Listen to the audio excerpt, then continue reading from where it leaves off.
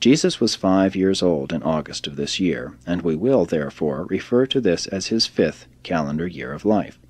In this year, 2 BC, a little more than 1 month before his 5th birthday anniversary, Jesus was made very happy by the coming of his sister Miriam, who was born on the night of July 11. During the evening of the following day, Jesus had a long talk with his Father concerning the manner in which various groups of living things are born into the world as separate individuals. The most valuable part of Jesus' early education was secured from his parents in answer to his thoughtful and searching inquiries. Joseph never failed to do his full duty in taking pains and spending time answering the boy's numerous questions. From the time Jesus was 5 years old until he was 10, he was one continuous question mark. While Joseph and Mary could not always answer his questions, they never failed fully to discuss his inquiries, and in every other possible way to assist him in his efforts to reach a satisfactory solution of the problem which his alert mind had suggested. Since returning to Nazareth, theirs had been a busy household, and Joseph had been unusually occupied building his new shop and getting his business started again. So fully was he occupied that he found no time to build a cradle for James, but this was corrected long before Miriam came, so that she had a very comfortable crib in which to nestle, while the family admired her. And the child Jesus heartily entered into all these natural and normal home experiences. He greatly enjoyed his little brother and his baby sister, and was of great help to Mary in their care.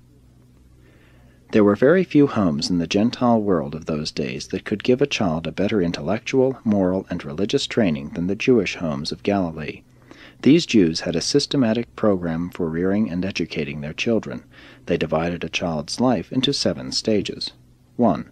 The newborn child, the 1st to the 8th day. 2. The suckling child. 3. The weaned child. 4. The period of dependence on the mother, lasting up to the end of the 5th year.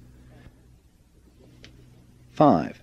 The beginning independence of the child, and, with sons, the father assuming responsibility for their education. 6. The adolescent youths and maidens. 7. The young men and the young women. It was the custom of the Galilean Jews for the mother to bear the responsibility for a child's training until the 5th birthday, and then, if the child were a boy, to hold the father responsible for the lad's education from that time on.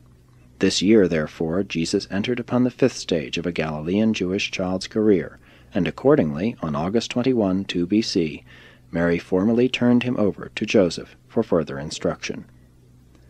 Though Joseph was now assuming the direct responsibility for Jesus' intellectual and religious education, his mother still interested herself in his home training. She taught him how to know and care for the vines and flowers growing about the garden walls which completely surrounded the home plot. She also provided on the roof of the house, the summer bedroom, shallow boxes of sand in which Jesus worked out maps and did much of his early practice at writing Aramaic, Greek, and later on Hebrew, for in time he learned to read, write, and speak fluently all 3 languages. Jesus appeared to be a well-nigh perfect child physically, and continued to make normal progress mentally and emotionally. He experienced a mild digestive upset, his first minor illness, in the latter part of this, his 5th calendar year. Though Joseph and Mary often talked about the future of their eldest child, had you been there, you would only have observed the growing up of a normal, healthy, carefree, but exceedingly inquisitive child of that time and place. 3. The events of the 6th year, 1 BC. Already, with his mother's help, Jesus had mastered the Galilean dialect of the Aramaic tongue, and now his father began teaching him Greek. Mary spoke little Greek, but Joseph was a fluent speaker of both Aramaic and Greek.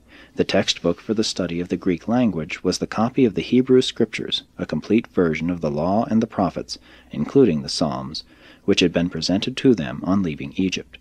There were only 2 complete copies of the Scriptures in Greek in all Nazareth, and the possession of one of them by the carpenter's family made Joseph's home a much-sought place and enabled Jesus, as he grew up, to meet an almost endless procession of earnest students and sincere truth-seekers. Before this year ended, Jesus had assumed custody of this priceless manuscript, having been told on his 6th birthday that the sacred book had been presented to him by Alexandrian friends and relatives, and in a very short time he could read it readily. The first great shock of Jesus' young life occurred when he was not quite 6 years old. It had seemed to the lad that his father, at least his father and mother together, knew everything. Imagine, therefore, the surprise of this inquiring child when he asked his father the cause of a mild earthquake which had just occurred, to hear Joseph say, "My son, I really do not know."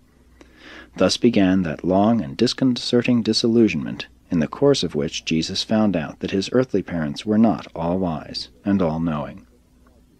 Joseph's first thought was to tell Jesus that the earthquake had been caused by God, but a moment's reflection admonished him that such an answer would immediately be provocative of further and still more embarrassing inquiries. Even at an early age it was very difficult to answer Jesus' questions about physical or social phenomena by thoughtlessly telling him that either God or the devil was responsible. In harmony with the prevailing belief of the Jewish people, Jesus was long willing to accept the doctrine of good spirits and evil spirits as the possible explanation of mental and spiritual phenomena, but he very early became doubtful that such unseen influences were responsible for the physical happenings of the natural world. Before Jesus was 6 years of age, in the early summer of 1 B.C., Zacharias and Elizabeth and their son John came to visit the Nazareth family. Jesus and John had a happy time during this, their first visit within their memories. Although the visitors could remain only a few days, the parents talked over many things, including the future plans for their sons.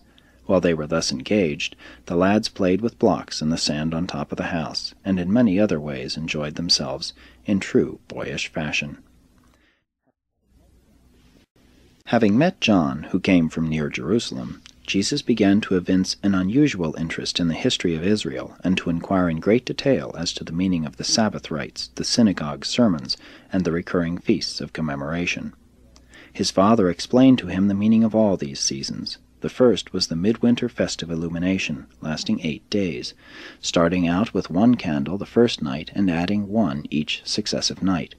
This commemorated the dedication of the temple after the restoration of the Mosaic services by Judas Maccabee.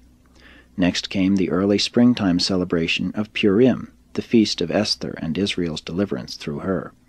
Then followed the solemn Passover, which the adults celebrated in Jerusalem whenever possible, while at home the children would remember that no leavened bread was to be eaten for the whole week. Later came the feast of the first fruits, the harvest ingathering, and last, the most solemn of all, the feast of the New Year, the Day of Atonement.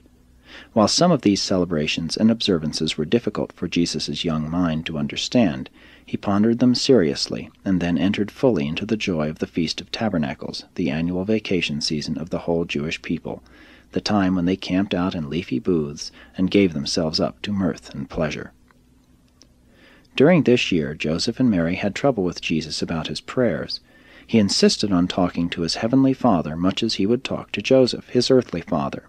This departure from the more solemn and reverent modes of communication with deity was a bit disconcerting to his parents, especially to his mother, but there was no persuading him to change. He would say his prayers just as he had been taught, after which he insisted on having just a little talk with my Father in heaven. In June of this year, Joseph turned the shop in Nazareth over to his brothers, and formally entered upon his work as a builder. Before the year was over, the family income had more than trebled. Never again until after Joseph's death did the Nazareth family feel the pinch of poverty. The family grew larger and larger, and they spent much money on extra education and travel, but always Joseph's increasing income kept pace with the growing expenses. The next few years Joseph did considerable work at Cana, Bethlehem of Galilee, Magdala, Nain, Sepphoris, Capernaum, and Endor, as well as much building in and near Nazareth. As James grew up to be old enough to help his mother with the housework and care for the younger children, Jesus made frequent trips away from home with his father to these surrounding towns and villages. Jesus was a keen observer and gained much practical knowledge from these trips away from home. He was assiduously storing up knowledge regarding man and the way he lived on earth. This year Jesus made great progress in adjusting his strong feelings and vigorous impulses to the demands of family cooperation and home discipline. Mary was a loving mother, but a fairly strict disciplinarian. In many ways, however, Joseph exerted the greater control over Jesus, as it was his practice to sit down with the boy and fully explain the real and underlying reasons for the necessity of disciplinary curtailment of personal desires